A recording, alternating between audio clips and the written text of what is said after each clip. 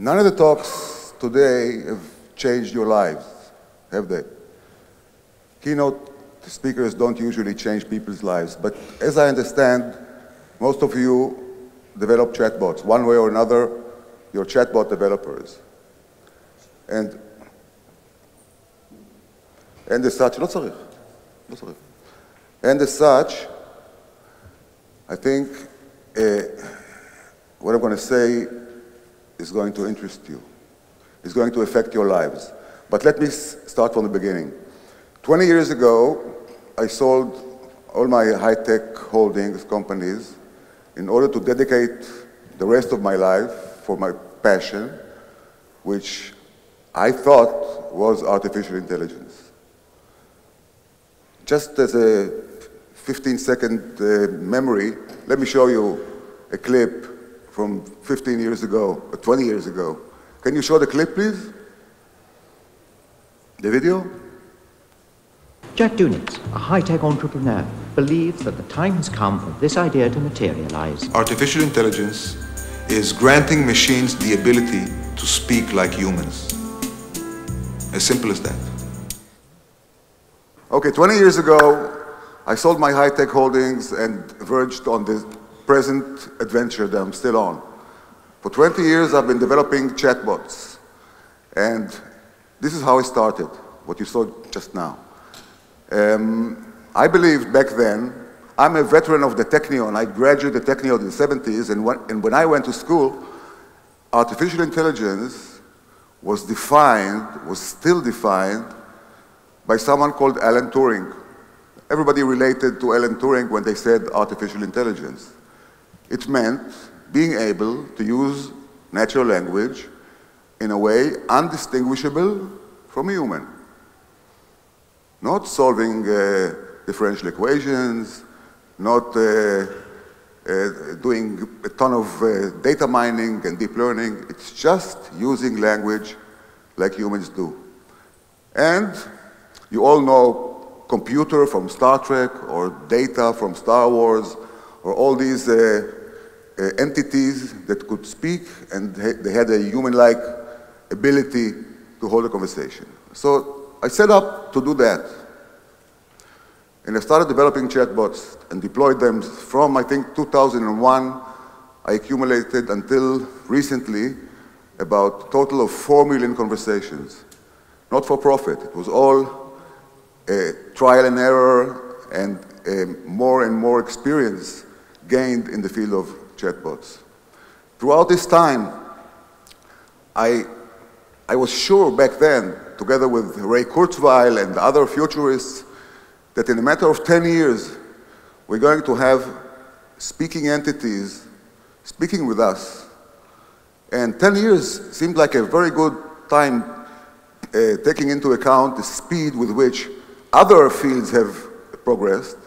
If you look at deep learning, big data, neural networks, everything went there. And I slowly realized that people are using the term artificial intelligence in a very broad term. The field I found myself in was chatbots. Chatbots was treated as a game, children's game. I was once invited, I think it was 2011, to a conference. It was held in Jerusalem. There were 4 people on the panel. It was myself, it was Professor Tali Tishby, Professor Idan Segev, the 2 prominent researchers from cognitive sciences, brain research, computer science, and 1 science journalist.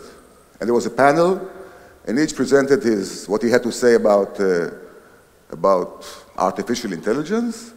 But I brought a demo. I brought one of my best bots back then. It was 2011. And my part of the presentation at the panel, I didn't say anything. I just had a conversation with the bot. And the people in the crowd were offering the questions, so I didn't really script it. It was a good bot. It was very impressive. And everybody was clapping. Nobody was expecting entertainment in this panel. And the 2 professors jumped all over me. They said, this is cheating. This is child play. This is scripting. It's pattern matching. It's not science. It's not technology. It's not the real stuff. And let me tell you, I've been in chatbots, I've been doing it 20 years. Only very recently have people understood, and still today, some of the speakers here are refraining from using the term chatbots. They use artificial intelligence, or they use conversational technology. They don't say chatbots.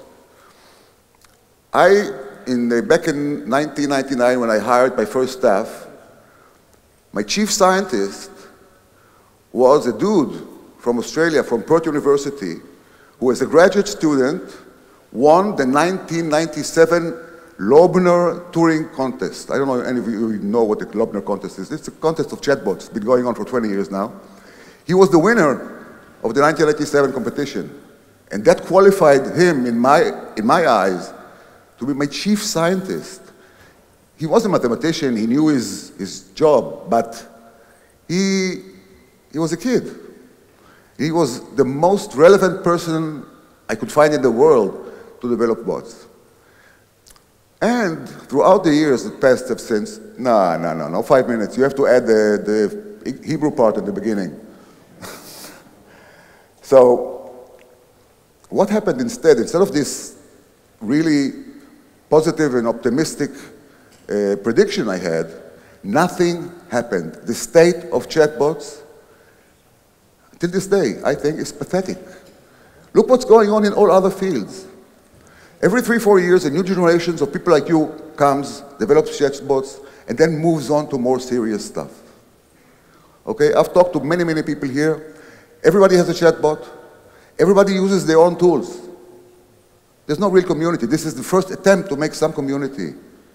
It's totally crazy. It's really pathetic. The state of the art of chatbots is pathetic because there is no reason, there's no technological reason for machines to speak exactly like us today. And you know why it doesn't happen? I will tell you why. When I went to school, I learned a programming language called Algol. I don't think anyone you know it. It was very modern. Why was it modern back in 1969, 70? Because it was modular. It employed something called modular programming. Did you hear about code reuse? You could develop code and then use it again. Wonderful. You create a concept like an object, like an oriented object.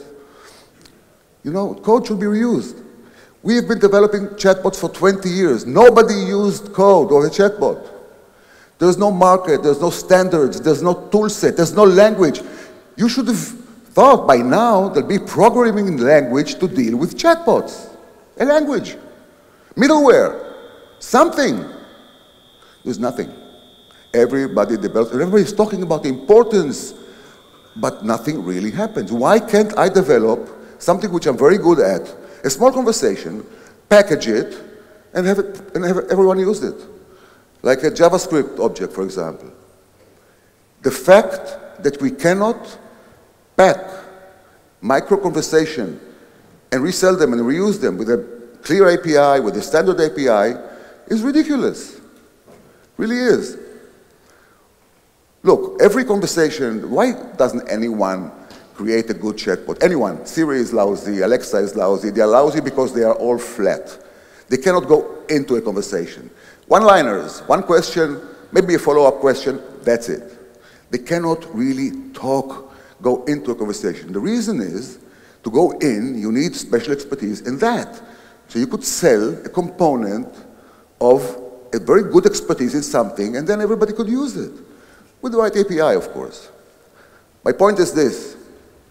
There should be a huge supply of micro-conversations that you, bot developers, could draw from and take. Okay, this takes the name, this takes the address, this makes a payment. You just pick and order them up. A marketplace of natural language conversation components, each of them handling a few sentences only. Picture a marketplace with 20,000 different micro-conversations, each being perfect in what it does, and people just taking and using it. It happens in every other area of programming. There's libraries, there's methods, here we have nothing. So, I promise to you I will change your lives. It's working. It's working. You can do two things. You don't have to port code. You don't have to do anything. All you have to do is, if you have a small chatbot that is perfect, package it. We tell you how. It's very easy. Okay? And say you're ready. You will get requests.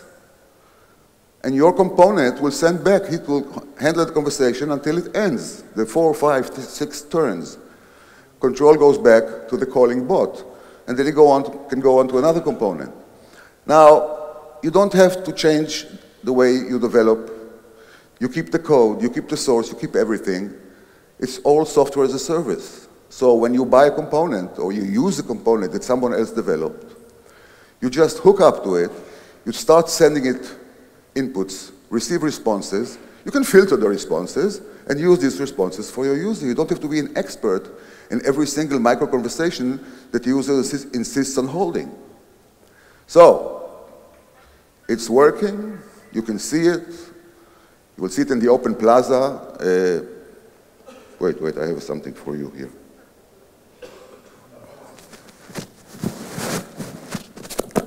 Okay, here we go.